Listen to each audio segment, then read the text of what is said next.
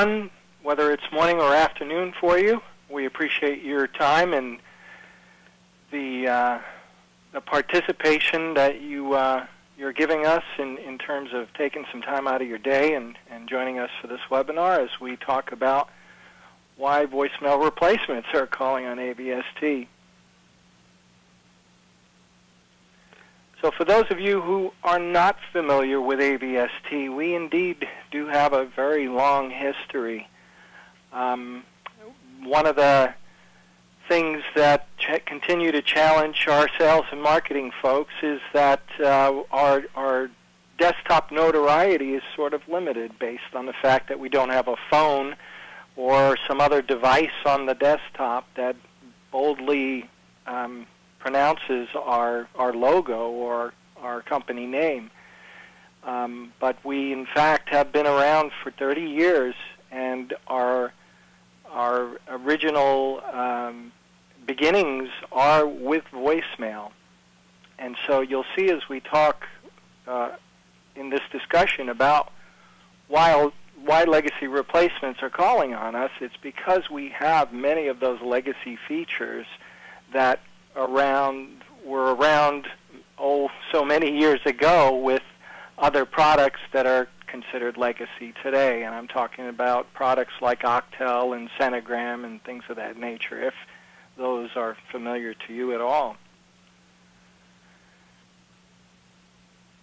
From a UC application deployment perspective, what we want to remind you and let you know is that although we're talking about replacing voicemail today, there is the potential to add a great more functionality to this product. It is not just a voicemail product. It is not just a legacy replacement for voicemail.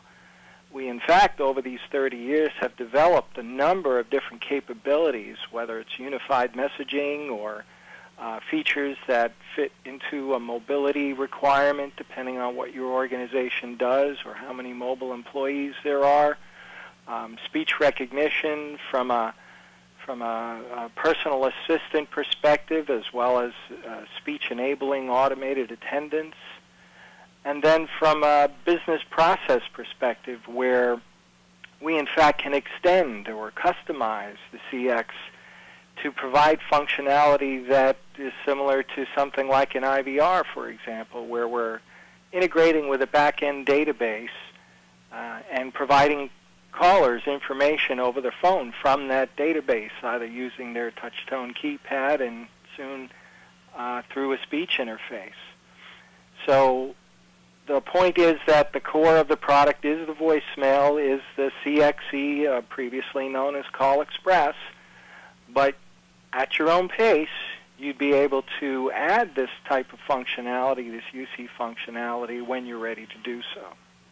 What we wanted to do today is take a look at a profile of a customer, obviously the University of Toronto, who is, I guess, comes from a background of legacy product, as you'll see why I say that in just a moment, but had the challenges or a number of challenges that they wanted to try and accomplish with moving ahead with newer technology that might ultimately even bring them into the world of UC. And we're going to talk about those challenges and the reasons why they chose AVST CXE to be their voicemail solution. Now, for those of you who don't know, University of Toronto is Canada's largest university. There are over 11,000 faculty and staff members, and as you can see there on the right, some 72,000 students. So this was no small task in terms of migrating them from their existing technology to the CXE. Excuse me. Now, one of their biggest challenges and the things that they wanted, one of the things that they wanted to do was centralize messaging across 3 different campuses.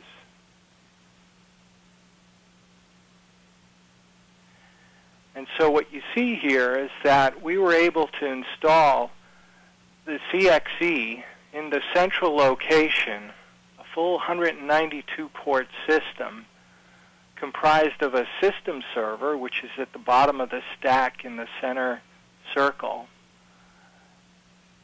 4 call servers, which handled a large amount of their call activity, both auto attendant and voicemail, but also had 2 other locations on the campus that they wanted protected with local survivability.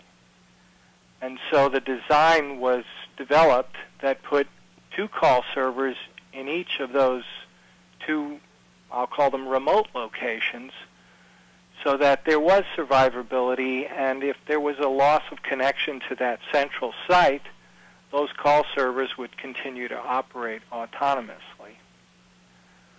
Now, some of the benefits that come from this, although not necessarily part of what University of Toronto did, call servers are known, our call servers are known to be able to integrate to multiple systems at the same time.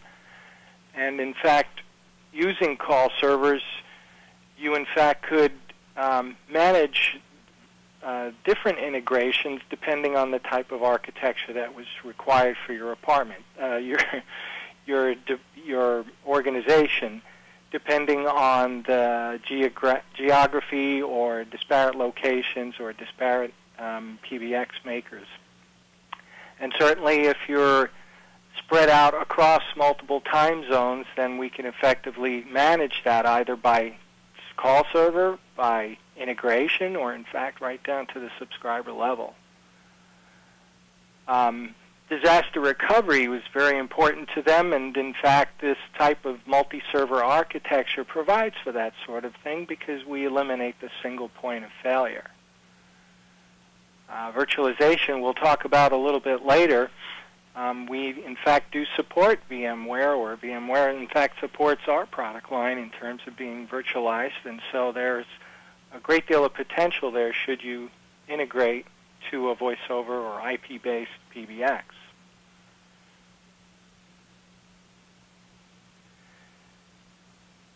So in terms of survivability, as I mentioned before, putting out multiple call servers eliminates that single point of failure by spreading out the number of ports you would have in your hunt group, let's say, behind the pilot extension for voicemail, spreading them out and dividing them up over multiple call servers, eliminating that single point of failure. And that was this decision that was a very heavy part of the decision was made on the CXE based on the fact that they would not have a ring no answer condition if one server were to fail. Only a percentage of their ports would be unavailable, but they would always answer the phone, auto attendants would always play, and voicemail would be recorded. Now what they hadn't chose, although they're continuing to consider, is a high availability option that we offer as well. And this creates a redundant scenario with the system server in the event that a system server would go down or become disconnected from the call servers. The call servers can't deliver the voice message to the system server where it's ultimately stored in that scenario. So having a backup server which is passive and waiting to go into action should the primary active server fail, all those messages would be delivered at all times, and there would be no impact to the call servers or the calling community or their subscriber community. And in fact, yet another option is available in terms of protecting your environment by providing another level of protection with a disaster recovery solution where, in fact, yet a third system server can be located at a different location, perhaps a data center or a disaster recovery location, where if the main site were to be lost altogether due to inclement weather or fire or some other disaster, this site, which is being backed up on a regular basis, would then be able to provide voicemail and automated attendance services to the voicemail community.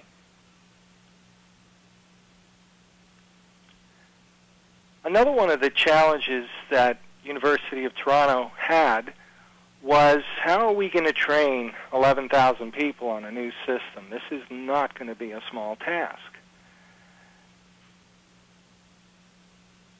The good news was with the CXE is that we support these alternate TUIs, which in fact mimic or emulate the legacy TUIs, and I'll spell that out.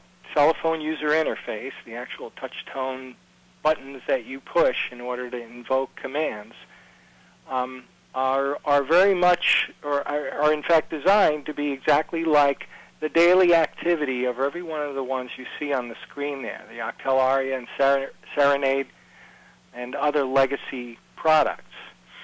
The Octel Aria was the system that University of Toronto had, and this made for a very flat or minimal amount of training that was required in terms of bringing the users into a new system. They simply had to, the first time they logged on,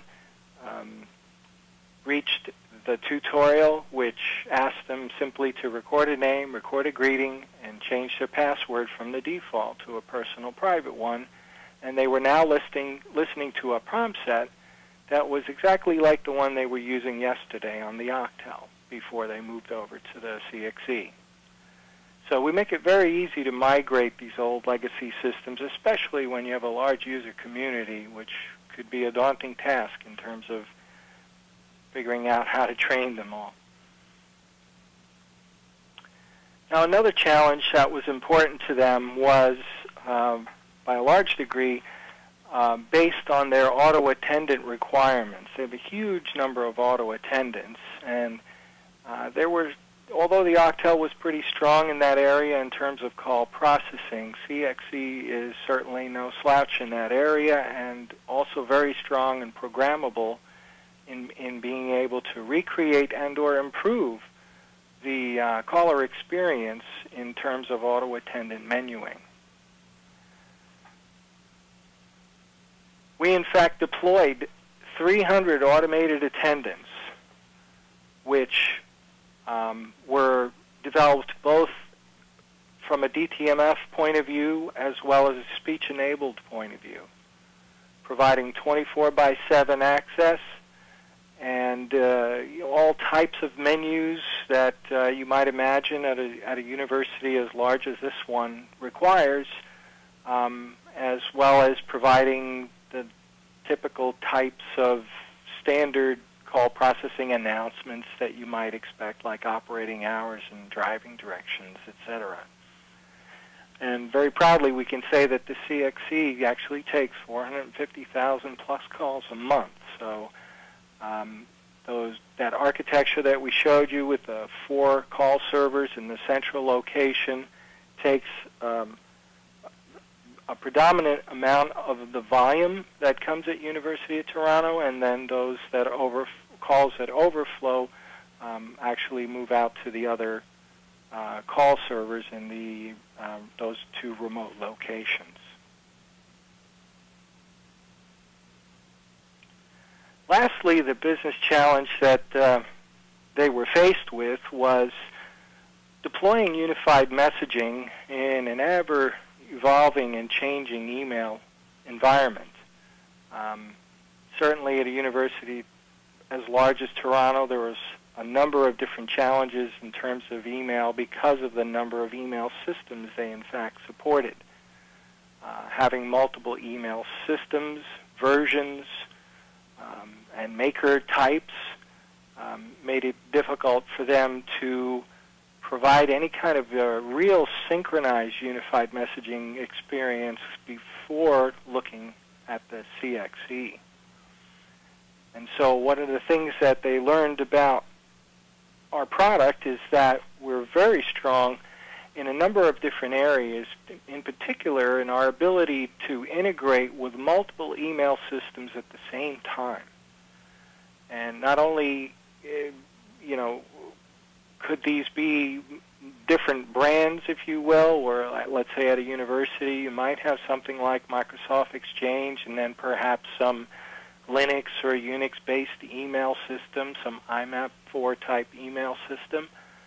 But what's unique about the ability to have multiple integrations is that you could, in fact, use it as a tool to migrate from one version to the next version. So, in fact, if you're today Exchange 2003 or 2007, as you start to move up to 2010 or beyond, you can set up the integration to 2010, and as you migrate your Exchange users from the older system to the newer system, you can simply change their integration type through the administrator console to now be on the 2010 integration, so that's where their voice messages will now be delivered versus the old email system.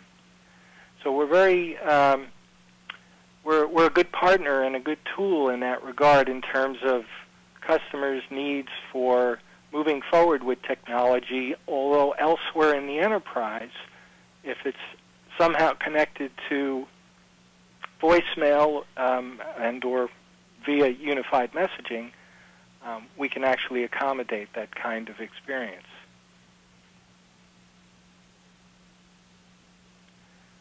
Additionally, the mobile client is of interest to the University of Toronto excuse me, because it provides a great deal of functionality to that mobile worker. And more of us, although we're talking about a university here where you would imagine people are at their desks quite a bit, there's certainly always a percentage of the employees at any organization that are much more mobile than others. And so the mobile client, devised both for the iPhone and the Android and natively coded for those particular operating systems, provides a great deal of functionality for that mobile user in terms of managing the calls that come to the office and then in fact are routed to their mobile phone based on a schedule or the chance that they may have in fact invoked a change to their availability and or their presence. And it can also support an acronym which you probably are hearing more and more these days called BYOD, or Bring Your Own Device, where in fact if the company is supporting a BYOD program and users are bringing their personal phones to work and signing off on a program, using an app like this will help them keep what is personal personal and what is business business.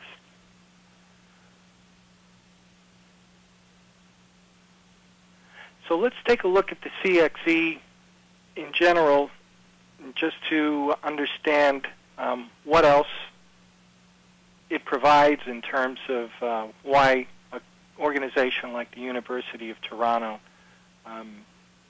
bought off on deploying it in their organization. Now, if you see over on the right side towards the top, replacing legacy voicemail, well, that's what we've been talking about. And it's obvious both from the migration ability, the alternate TUIs for legacy systems, the ability to recreate a huge amount of call processing requirements if necessary, that we indeed are a great replacement tool or candidate for a large legacy system. As we just got done talking about, unified messaging is a strong attribute to the CXE, and in fact something that's also a long part of our history. Although I said we were about 30 years old, unified messaging is not a new feature for us. In fact, we've been doing unified messaging somewhere between 10 and 15 years now, although it's only prominently known to most of us because the folks like at Microsoft are talking about things like unified messaging. If you are in fact on a legacy system today, you probably or may also be on a legacy PBX. And what I failed to mention earlier is that the University of Toronto is a Centrex customer. And so it was important for us to be able to integrate to Centrex, which you would I'm sure all agree that Centrex is certainly a legacy technology, yet give them the kind of functionality like unified messaging and mobility and or speech access to provide them quote-unquote unified communications capability, although still integrated to a legacy system as old as Centrex. So overall, AVST's UC solutions are comprised of 4 particular functionality areas, if you will. We talked about mobility in the guise of the mobile client and unified messaging, and certainly we've talked about voice today in the voice replacement context of replacing legacy systems and what we can do there. And we touched a little bit on the ability to extend the CXE and, in fact, create business applications that provide, database information over the telephone, but not limited to just that. Certainly, there are other types of applications, from desktop to telephony infrastructure, that can be developed to provide functionality that otherwise might not be possible with any part of that being legacy infrastructure. So, for example, creating a click-to-call application. We indeed could do that based on our ability to extend the CXE, which is integrated to whatever phone system you have, could even be Centrex, but create a click-to-call type of an application. We don't talk about it much in this particular webinar, but we have an integration to the Microsoft Link desktop, which in fact could be enabled as a soft phone, and yes, once again, your PBX environment could still be a Centrex dial tone. So it isn't necessary to uplift your entire enterprise in terms of telephony infrastructure in order to accommodate UC-type functionality. Now, how is all of that possible? It's because of our interoperability, probably our strongest suit. Because of what we've been doing for as long as we've been doing it, what we've become extremely good at is our ability to integrate with such a variety of product, technology, and points relevant to that unified communication circle. And that's really what makes this possible in terms of integrating to old and or new technology and bringing it all together into some sort of a UC-type infrastructure. Just to give you an example, one of the most important things we have to be able to do is integrate to whatever PBX the customer has. And so certainly IP and SIP-based integration is all the buzz and what everyone is talking about today, and most often is what the requirement for us is. But there are organizations that aren't ready or have disparate environments that may have grown over years through acquisition, and not all the sites are one name brand type PBX. And so how are you going to bring them all together into one voicemail community and call processing capability? By using CXE and our strong ability to integrate with so many different products, technologies, and PBXs. The latest version, 8.2, has a number of interesting attributes to it, and we'll go over them right now, give you an idea of what's currently available in the product. So version 8.2, in fact, had 3 releases over the, let's say, past 12 months. We talked about that mobile client, which was a very exciting introduction to the marketplace and created a lot of buzz in terms of us being able to provide an app for those smartphone users. Just mentioned the Microsoft Link integration, and our enhancements that were made there came along about midway. And most recently, in the past few months, we are now VMware ready. certified by VMware to be a completely virtualized solution, both from a system server and call server perspective. So for those of you who are strong in that area, have virtual farms and that sort of thing, and your PBXs are IP-based, because naturally if our integration is going to require a TDM integration, which would require hard-based wiring, we can in fact virtualize all the servers, not just the system server, but also the call servers, based on the fact that we'd be using a SIP or IP-based integration.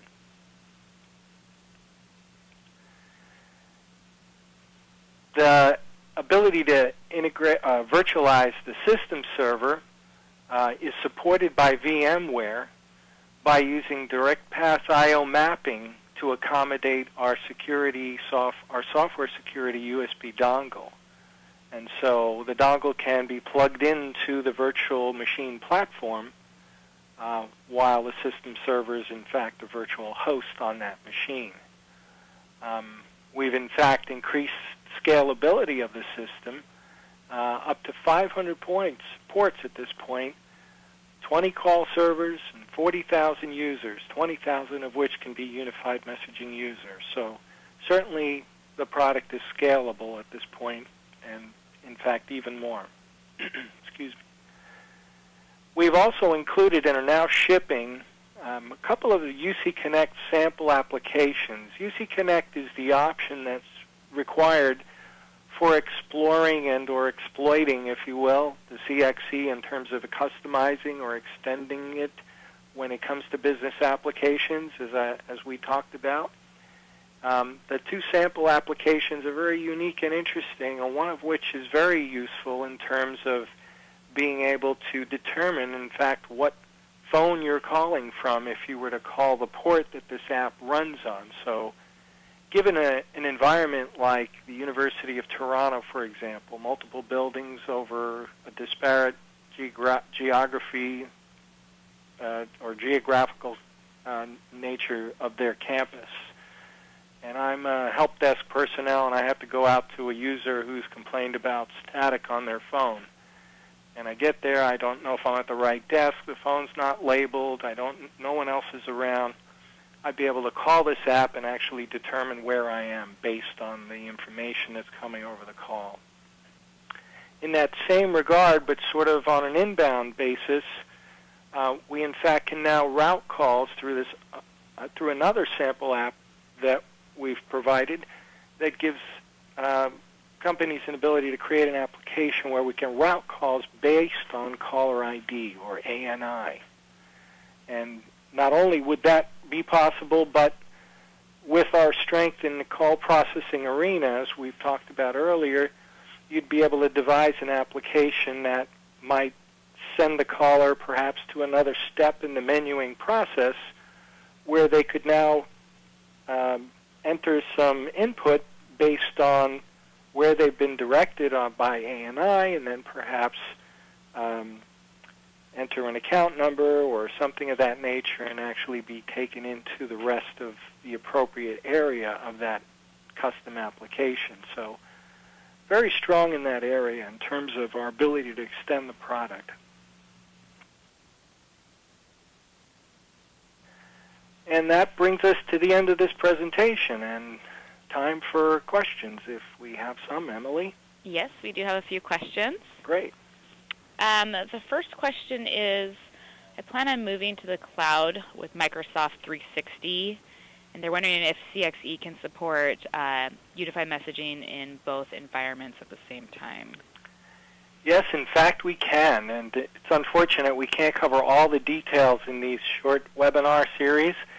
If we were talking mostly about unified messaging today, that's one of the things that we would be boasting about. Yes, we have an integration to Office 365, and we could set up that integration as, I guess, the new system that you'll be migrating your users to, even though we might also set up integration to the premise-based email system you now currently have. And so we would be part of that migration process. Okay. How do you integrate Centrix and IP? do you still use dialogic cards? Well, so Centrex is the TDM version of Centrex, because there is an IP-based version of Centrex out there. Not every central office provides it, but in most Centrex applications, it is a physical connection and does require telephony boards, the dialogic boards in particular that we use for the Centrex lines to come into, as well as an SMDI connection, which is provided by the phone company. Now, there are ways to create an IP type of integration by using off-server access points, or gateways, if you will. So one side in comes the Centrex lines, the physical connections, and the other side, a SIP connection out to CXE. So we can kind of accommodate both worlds or both technologies there, and even virtualize those call servers, even though there's a physical connection to Centrex at the gateway. Okay. Next question, is there a TUI for CallPilot 5.0 or 5.1?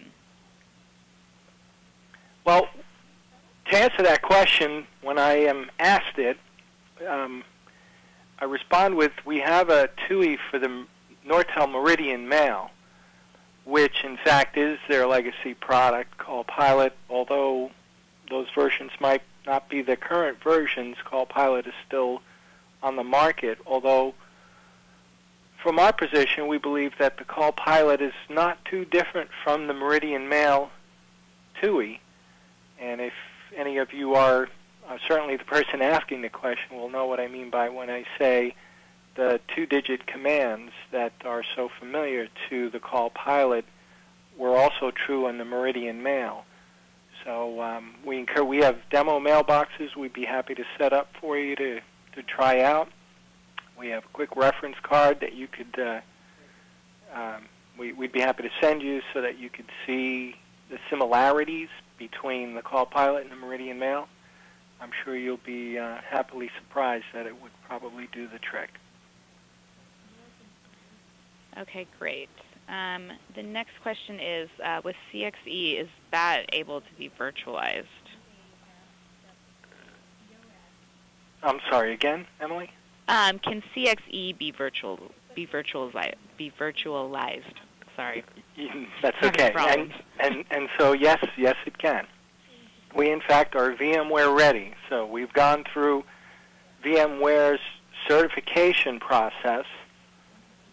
So it's not something we just tried out on our own and we know that it works. In fact, they have certified our product as VMware ready. So yes, both the system server and call servers can be virtualized. Okay, perfect. It looks like that's about all the questions that we have. So we want to go ahead and, again, thank everyone for joining us today. We really appreciate your feedback, and we also look forward to seeing you on a future AVST webinar. Ed, did you have anything you'd like to add? Other than thanking everyone for joining us today, we do appreciate your time. Thanks so much, everyone. Have a great day.